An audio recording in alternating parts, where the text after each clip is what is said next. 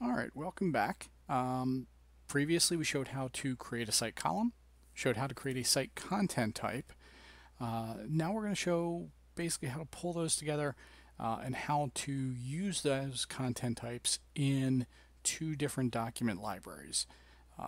And this is all in preparation for eventually creating a Power Automate flow that will move, run on a schedule and move files from our main document library into the archive document library based on the status being set to archive.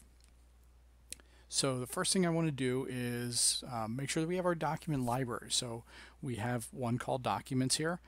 That is the standard default one that every SharePoint site has or starts out with. But I want to create another document library called archives. To do that, essentially I go back to the home page, click the new button up here and select document library, and I'll just simply call this archives. And show in site navigation just means it'll appear in the left hand navigation. A link to it will appear in the left nav, and I'll click create,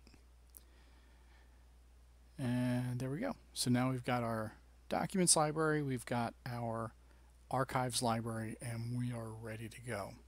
Next thing we need to do is apply the content type that we're going to use, or that site content type we created called document with status, to both of those libraries. And the reason this is important is that the action we plan to use in Power Automate to move the files from documents to archives requires that both the source library and the target library have the same schema. Schema is essentially the organization, the architecture. So they need the same columns, they need the same possible column values.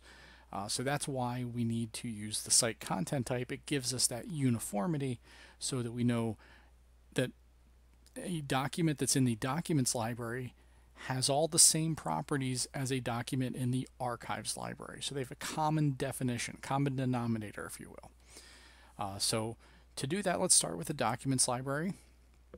Essentially, we go to the documents library, click the gear up in the top right corner here, and go to library settings. Now in here we need to do a little, so if we scroll down we'll see that we're using the standard site or the document content type, which is the title, and there's a name field, but it's hidden here because it is it's a hidden column. We'll just leave it at that.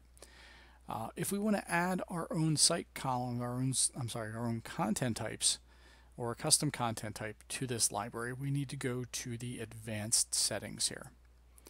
And in the advanced settings, there is a button or an option to allow management of content types. And that by default is set to no. I'm just going to set that to yes. And scroll down, down, down, down, down, and click OK. And what that does, once we enable that, we'll see that there's a new section on the settings page called content types, and we can see that the default is simply document. So what I want to do is add from existing site content types. This is why we created that content type first. So you do have to make sure you do these things in order. If you try doing them in reverse order, it's not going to work right. So I'll select add from existing site content types. And I know that I created that in the custom content types group, and there is my document with status. Select that, click add, and click OK.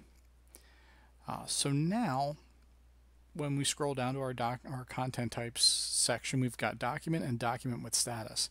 Now I know that I want to use this document with status all the time. I don't want to use that document content type at all.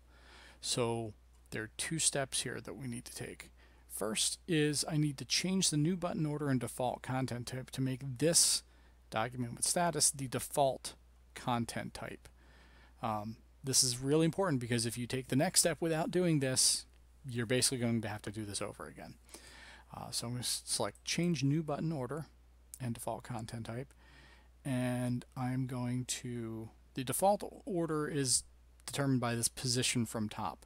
So I'm going to select document with status, change that to 1, And I'm just going to uncheck the document, the visible box for the document content type, and click OK. And so now we can see that the document with status is visible, and the default document is not visible and not the default. Now the next step, just to clean things up and tidy things up a bit,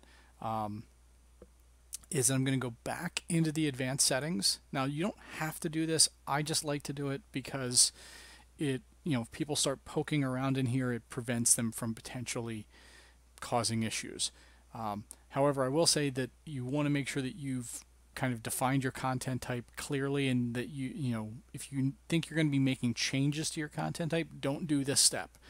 But if you are set with what your content, if your content type is what you want it to be, then this is sort of your way to lock it in. And that's essentially just go back into the advanced settings and change allow management of content types back to no, and scroll down, click OK. So that essentially just means that that content type section of the list settings, or document library settings page rather, goes away, but we still have that document status column in our document library. Alright, so now what I'm going to do is essentially go to the archives library and perform those same steps over again. So just in case you missed it the first time, this is what we're going to do. I'm going to go to archives. I'm going to go through a little bit faster this time. Library settings, advanced settings, allow management of content types, click OK, add from existing, go to custom, add the document with status, click OK.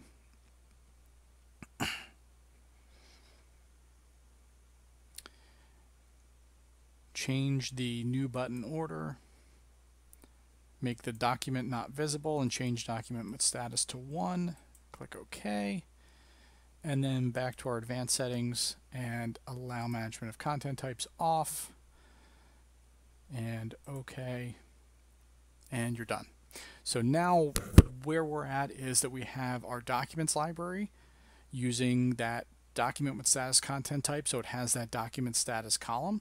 We have our archives library using the same content type, so that we know when we want to move something from documents into archives, the process is going to work because they both have the same definition. They have the same columns, the same column values, etc. So there we go. So that's what we're going to talk about next, but that's for another video. Thanks, and check out the Power Automate Flow next.